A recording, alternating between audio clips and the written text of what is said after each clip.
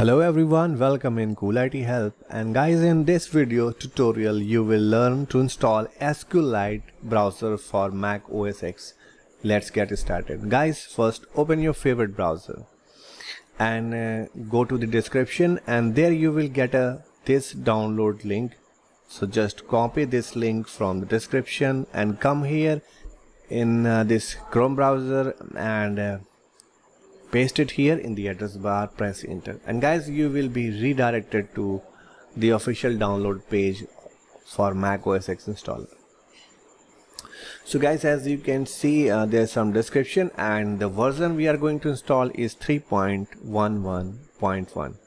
okay, and there's a download link on this page, and we have to simply click this link to download the .dmg file. So I just clicked here and you can see downloading is started. It is done.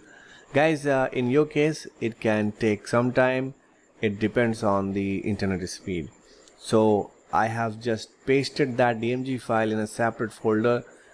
Okay, now we have to just double click on this DMG file and you will see the disk image is mounted, and this pop-up window will appear, DB browser for the Sqlite. Here we simply do the thing, just drag and drop this database icon here in the application folder, so your application will be installed inside the application folder properly.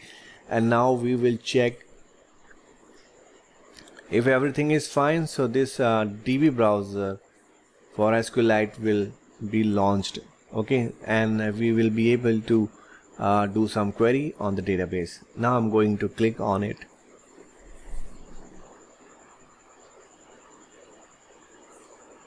So here we go, and the application is loading right now. Okay, and then you will see this message because this app is not downloaded from the App Store, so you have to tell the system that this is okay, we can proceed. So click here on the open button and the application will start loading, and you can see the very first home screen of the Sqlite browser. So guys, this is the software. There you can access your Sqlite file. So on this Sqlite we have some tabs. So you can see there is a database structure tab, so you can see the table structure with the help of table name, and browse data will have the ability to show the data inside the table, and we have the SQL tab to execute the queries. Now I will load one sample database here in this, then I will tell you something. So I'm looking for a database that I have downloaded. This is the sample database to demonstrate you. So I found this one. Click here on the open button. Now you can see in the database structure tab, you can see all the tables which are present in the Sqlite file is loaded here, and by clicking on these arrow, and you can expand the tree, and you can see the column names. Also you can see the DDL statements for the table. Now you can see by scrolling on right hand side. So this is the great facility here.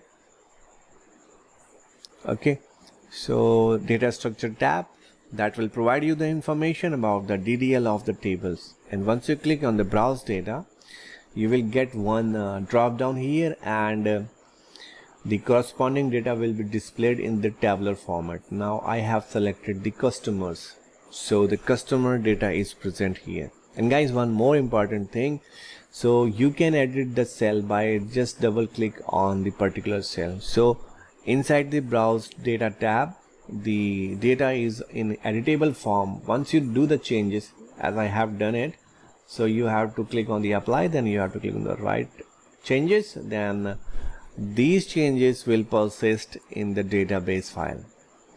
So this is the another useful tab, so we can edit the data simply double clicking on the cell. And we have the another tab, but this is not much relevant for the developer purpose right now. So I'm moving on the next one, which is important. So here's the place you can execute the SQL queries, and you can look for the data, you can search the data inside the inside SQLite database.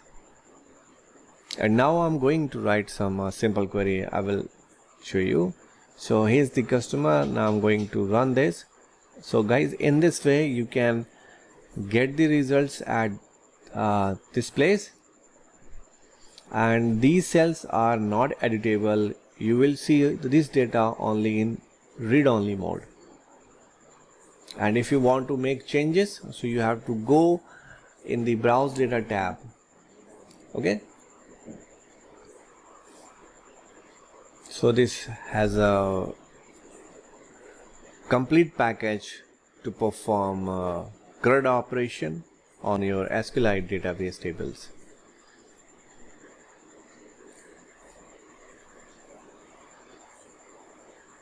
So guys, this is the way you can install the Sqlite browser on your Mac OS X.